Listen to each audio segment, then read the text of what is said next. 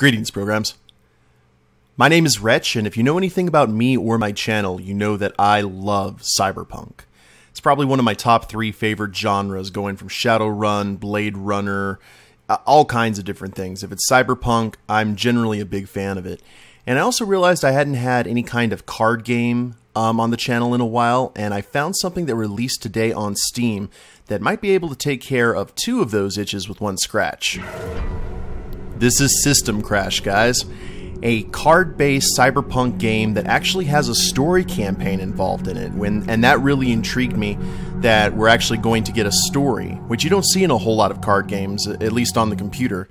So let's go ahead and jump in this and see how far the rabbit hole goes. Unknown user. Looks like we have to create a profile. User. Oh, do we get to choose what we look like? Yeah, we do.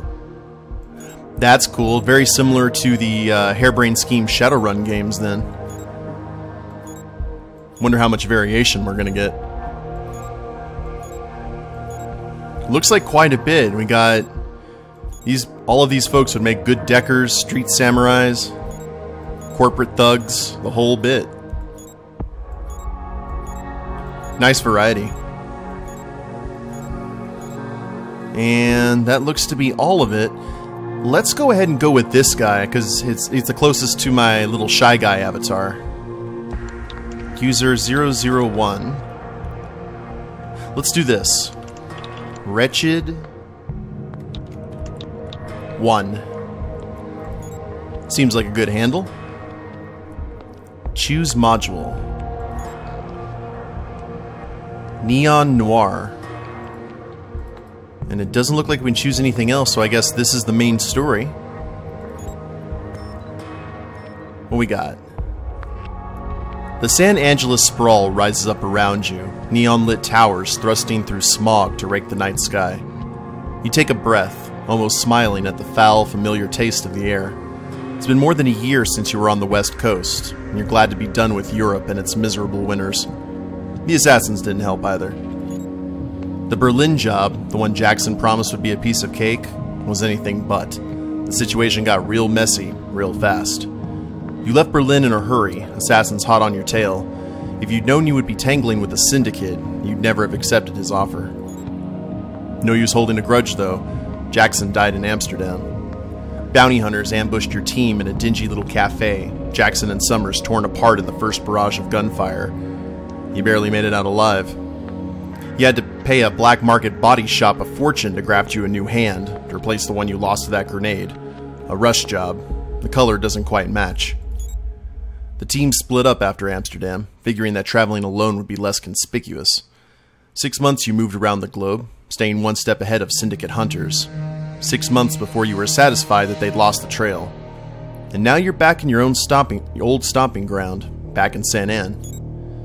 First order of business was getting a new console. You abandoned yours in Amsterdam. And the kind of console you need, well, they don't sell those at the mall. Black market cyberware ain't cheap, and you burn most of your creds dodging hired killers. A bank loan was out of the question. A background check would poke holes in your fake ID real quick. That left only one option: a loan shark. Miriam's ruthless, but hers were the only terms you could stomach. She agreed to lend you the $5K you needed for a new Hijati, on condition that you paid back 10. Ugh. You had little choice. Can't buy a console without credits, and you can't earn credits without a console. If you don't pay back the debt, Miriam will send her goons to collect your liver. And the rest of your organs, whatever they can sell to the chop shop. You've got 30 days. Ugh. Well, that's not. Incoming call, Jojo. Yo, you still looking for work? Jojo's in the market for a runner he can rely on, and you were the first one he thought of. Sure, I could do with some credits. Little bit of corporate espionage and sabotage, you know, the usual dreck. Some bigwig upside is real interested in that new port deal. You heard about that? Can't say that I have. Man, you gotta pay more attention. The city wants to upgrade the port, improve efficiency, whatever. They're looking to plow some serious credits into it. Bunch of corps are bidding on the contract. Competition's pretty fierce. At least, that's what the talking heads on the evening news say. Smells like a chance to do some business to me. Opportunity, man. It's everywhere. If you're paying attention. Yeah, well, that's why I have you, right? You sniff it out, I'll bring it in. It's a beautiful friendship, really. Yeah, sure. Friendship. Standard cut applies. 30% finder's fee for JoJo, 70% for you. We're on a deadline here, though. City Council starts reviewing bids in 2 weeks. Client wants to ensure that his is the only real contender. You in? I'm in. So where do we start? Portmaster Limited. They've got the current contract for port maintenance. City's making them bid to renew, so it can't have been that happy with the service. Shouldn't be hard to tip the scales even further. Break into their offices. Grab whatever data you can. Let's see how they run their operation. On it. And JoJo disconnects. That's cool. I like it. It's all just computer interface. Completing missions will advance the storyline and award you with new cards and credits. Before you can build custom decks, I like the play on words there, you will need to unlock the black market, where runners go to trade illicit software and gear and to find new contracts. To unlock the black market, complete the first mission. Alright. Objective: steal any data you can from Portmaster Limited. Pay Miriam back 10k credits in 30 days. The Debt Miriam story mission. And the only other thing, Portmaster snooping. So that must be, so that's the loan shark. This is our first mission. I don't think we should probably go talk to the loan shark first if we don't have the money. They normally frown on that kind of practice. So let's go ahead and try this and just jump right in. Break into the Portmaster Limited Bay offices, gain access to their system, and copy any financial records you can find. Credits, 100 credits. Well, JoJo didn't get much either, if that's the cut. A pre-selected deck will be used for this mission. So this is the tutorial. Welcome to your first run. The premise is simple. You have a mission to accomplish, an objective. Objective points represent your progress toward that objective. Your opponent will, of course, try to stop you. Portmaster Security. Aren't you a charming looking fellow? These are player information displays, PIDs for short. The PID tracks useful information such as how many credits the runner and his opponent has, as well as how many cards are in their hand, their deck, and their archive. Alright. But the most important value tracked by the PID is each side's objective point score. As the runner and his opponent score objective points, their OP bar will fill up. The first one to reach their OP target value is the victor. Each side starts the run with a deck of at least 40 randomly shuffled cards. These cards represent the agents, events, modifiers, and support cards that each side will use to try to achieve their objective. Drawing cards. Before the run begins, each player draws a starting hand of 6 cards from their deck. If you aren't happy with your starting hand, you have the option to redraw it, and you may redraw up to 2 times. So, what I gathered from that, credits, I think, comparing to Magic the Gathering, I think credits would be mana, objective points are victory points, obviously. We got your deck. The archive would be the graveyard, and how many cards are in your current hand. So let's look at the cards here. Lobby Security. Limitless, no limit to number of copies in deck. Corp. And I think on the top left hand we have how many credits it costs to use the card. Maybe the shield is defense, the bullets are offense, and the heart is their health. I'm gonna need to see some ID, sir. Body armor. Target allied non-mech agent gains armor +2. Deals 6 damage to a target agent assault. Series D. Target allied non-mech agent gains attack +2. Take cover. Agents you control gain armor +1. Neomonger. Limitless. The Neomongers breathe in the city lights and breathe out chaos. Ooh, I like that. Let's go ahead and keep this hand. We've got 2 guys and a lot of equipment. Portmaster Security chose to keep their starting hand. You chose to keep your starting hand, and you play first. This is the command interface. Through it, you manage your forces, monitor your opponent's moves, and attempt to achieve your run's objective. The screen is split into 2 halves. The top half displays your opponent's forces, and the bottom half of the screen displays your own forces. Each player has a limited number of command slots for bringing cards into play. The front row of command slots are for agents, so it looks like we can summon a max of 4. The back row of command slots are for support cards. Modifier cards are played targeting agents in play. Each agent has 3 slots for beneficial modifiers and 3 for harmful. In some runs, one or both sides will start with special condition cards in play. If a condition card is in play, hover your mouse over it to see a description of how it changes the nature of a run. In order to bring cards into play, they will need to be played from your hand. During a player's draw phase, they will automatically draw 1 card from their deck and place it into their hand. The exception to this is during the first round of play. The player who plays first draws 0 cards, while the second player draws 1 card as normal. During a player's resource phase, their credit pool will automatically increase by 1 up to a maximum of 10 credits. To play a card, a player must have enough credits in their credit pool to pay its costs. At the start of each player's turn, their credit pool is refreshed, and spent credits replenishing themselves. During a player's main phase, they can play any number of cards from their hand, so as long as they can afford to pay the credit cost of that card. In addition to credit cost, agent and support cards must be played into an open command slot. Modifier cards can only be played on agents in play with an open modifier slot. Once you've played all the cards you wish to play, can't afford, press the continue button or hit space to end the main phase and move on to the combat phase. So we only have 1 credit, unfortunately. There's nothing... Oh! We can play the Neon Monger. Okay. Let's go ahead and set him right there. You've played an agent card. Agents have a number of stats that can have positive and negative modifiers played into their modifier slots. So buffs and debuffs. Agents come into play exhausted unless they have haste. Exhausted agents will ready at the start of their controller's next turn, so they come into battle tapped. Okay, I like it. Very simple so far. Since you have no active agents in play to attack with, the combat phase is skipped. During the discard phase, if a player has more than 10 cards in their hand, they must discard down to 10 cards. So Portmaster is going... Innocent bystander. Just caught in the crossfire. Okie doke. And I have... I see. Well, we could send out lobby security, or we could buff up our guy here.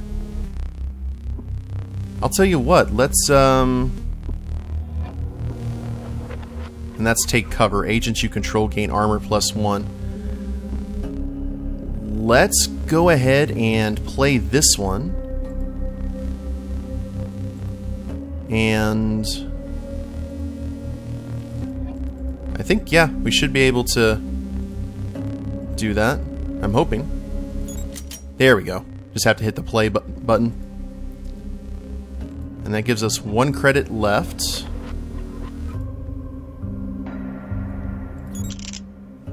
And now he's all gunned up and armored up, which gives him an attack of 5 and an armor of 2 right now. During a player's combat phase, each agent that player controls will automatically attack. Agents that are stunned or exhausted cannot attack. If there is an enemy agent in the opposing slot, the attacker will deal combat damage to it equal to the attacker's attack strength.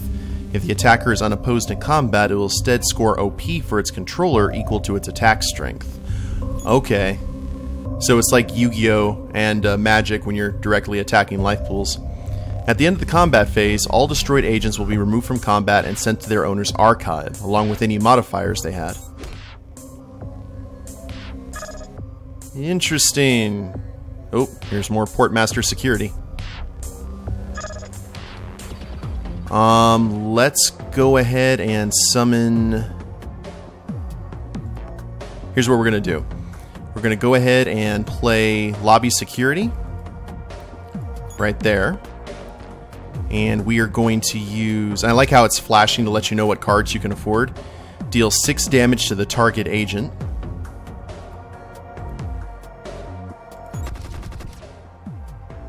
So they have 3 points left, and the innocent bystander is about to bite the big one. And they're both tapped. Oh! He played a debuff card. Interesting. Now what do we got here? Agents you control gain attack +1. Agents you control gain armor +1.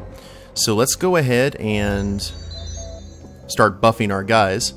You've played a support card. Support cards are potent, but have a limited duration. At the start of a player's turn, their support cards will lose 1 duration. When a support card's duration drops to 0, it is destroyed. So it's 3 turns. Good to know.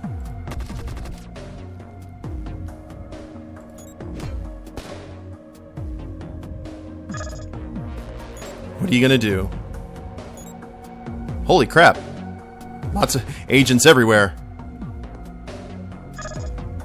That's okay. Looks like we have Maddox. Hacking 2. At the start of your turn, you gain 2 OP. Let's do that. And we have 3. And I didn't see... We have Zeke, who's an Anarch. Zeke's got your back. And they're tapped as well, so...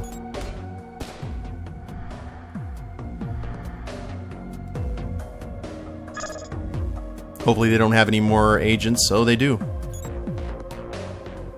Lots of agents.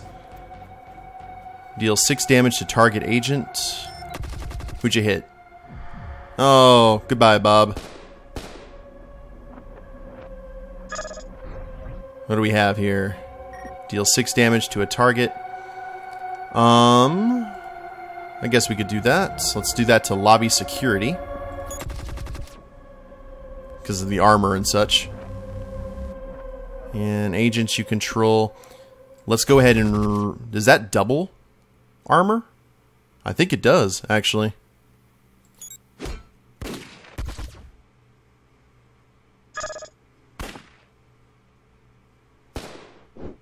Zero. Now, he actually gained... See, he gained some objective points there, which is interesting. But we gained some too, and we only need 10. Now that's the body armor, right? Well, let's go ahead and hand that off actually to Maddox, because Maddox is more of a defensive-based character. So armor of 3, which should negate this guy's attack power. Now I wonder if we can actually move these guys to another section to kind of counteract. That's a strong possibility. Let's actually check and see if we can do that. Well, never mind, we don't have to.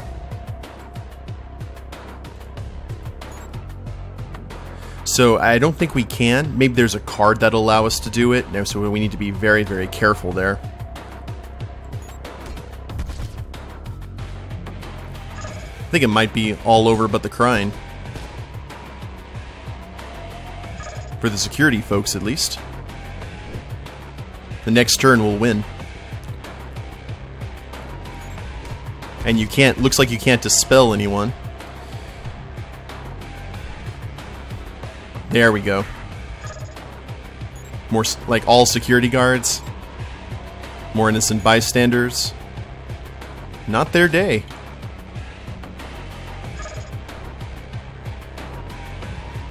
Got it. Victory! And we got our 100 credits. I'm really liking this, guys. Click to reveal Bronze Award. Lewis, Criminal. When Lewis comes into play, search your deck for an implant, console, or chem card and put it into your hand. Richard. Hacking 2. At the start of your turn, gain 2 OP. And he actually has some attack power. Finding your feet. Let's see what Jojo has to say. Good job. Security give you any trouble? Nah, piece of cake. Good, good. That's what Jojo likes to hear. Nice and clean. That data you pulled is solid. Client had a look. Says it's pretty obvious why the city wants to dump their asses. Too long sucking government teat. Too long without any real competition. Management is bloated and costs are bloated. Client wants you to bump up those costs even further, just to make absolutely sure. Portmaster uses a transport subcontractor, U-Freight. Break into their offices and upload the doctored files Jojo's sending. They're adjusting cost schedules. U-Freight will pass on the increased cost to Portmaster. Portmaster will fold those costs into their port bid. And the city will find their offer less than attractive. Nice. You let me know when the files are uploaded. Upcut. Okay, we're popular today. Incoming call nil. Your comm link opens to show a young man with bleached hair smirking at you. Hey loser, how's tricks? I'm actually busy right now, Nil. Yeah, I don't really care. I'm just making conversation, man. Listen, I got to get my gig, but you said you wanted in on the next tournament, right? Arena champion. Yes. Killer.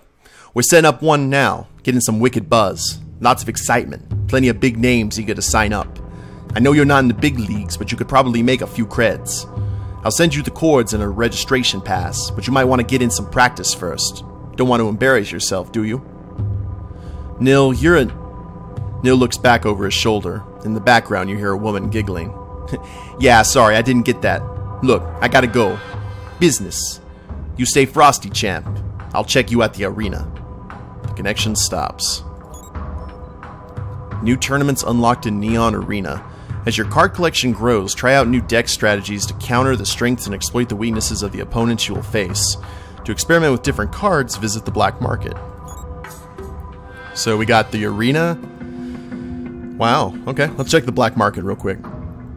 From this screen, you can browse your cards, build custom decks, and trade with the black market. Hover your mouse over any card to view a detailed description of it, and right-click on any card to trade. This list shows you available decks. Click one to edit it, and alternatively, click New Deck to create a deck from scratch. You can delete a deck by clicking X next to its name. Nice, so we got like a huge variety of cards to choose from. This is going to be fun, guys. Well, I'll tell you what we're going to do. We're going to go ahead and end the episode here. We got our tutorial mission out of the way, and I think the real fun's going to begin. We've got 1,100 credits, and we are... we just got a little less than 9,000 more to go to pay off our loan shark, but I'm sure complications are going to arise. Hope you guys have been enjoying it. If you liked the video, please leave a like down below, subscribe to the channel, leave a comment, that'd be a big help. I will see you next time. Later days, everyone.